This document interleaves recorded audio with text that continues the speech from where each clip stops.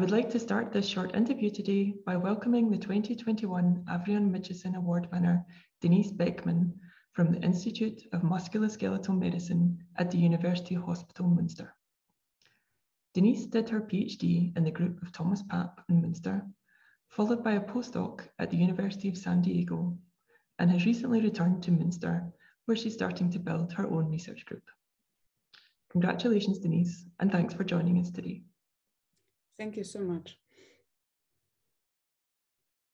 For those who aren't familiar with this award, the Avrion Mitchison Prize is awarded annually by the DRFZ in honour of its founding director to early career researchers who have significantly contributed to understanding and treating rheumatic diseases.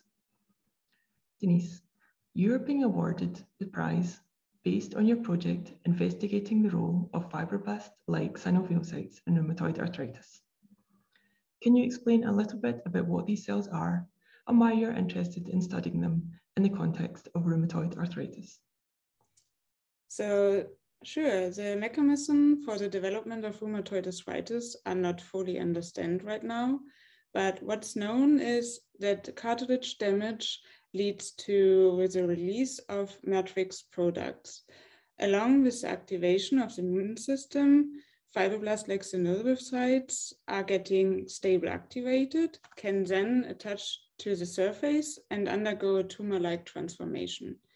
This phenotype is characterized by repeat growth and the resistance against apoptosis, and the expression of adhesion molecule leads to, on one hand, to an increased migration and proliferation rate, and on the other hand, to the secretion of MMPs and osteoclast formation, which results in the destruction of the cartilage and the bone. So in my opinion, fibroblasts-like synovial sites are the key players in the development of rheumatoid arthritis. You've also shown that a molecule called LAST1, expressed in fibroblast-like synovial sites, might be especially important in rheumatoid arthritis. Why do you think this molecule could have some therapeutic potential for treating RA patients? The adhesion protein LAST1 is in the literature known with tumorigenesis and associated with cancer cell migration, invasion, and proliferation. In our study, we were able to show that the blockade or the absence of these adhesion molecule results in the significant altered cellular interaction and could reduce the fibroblast tumor-like migration and invasion capacity. Furthermore, the loss of LAST1 leads to reduced clinical symptoms and the extent of cartilage and bone destruction. Overall, our data suggest that LAST1 may represent a potential therapeutic target for the treatment of patients with rheumatoid arthritis.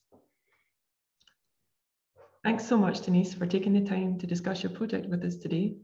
It's a great story with relevance to everyone working here at the DRFZ, as well as patients suffering from rheumatic diseases. We're really looking forward to your presentation at the award ceremony on the 7th of December. Thank you again, and I'm looking forward to see you all in Berlin.